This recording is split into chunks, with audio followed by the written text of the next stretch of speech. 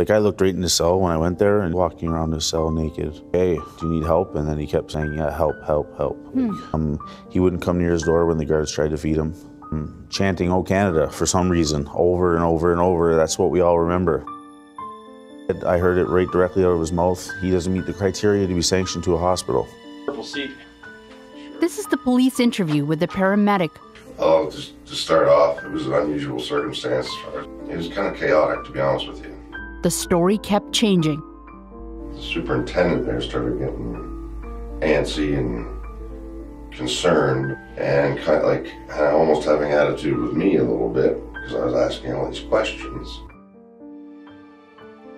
My family's been waiting for answers. Is that his brother's death was deemed unascertained. There were dozens of bruises all over his body. How's that possible?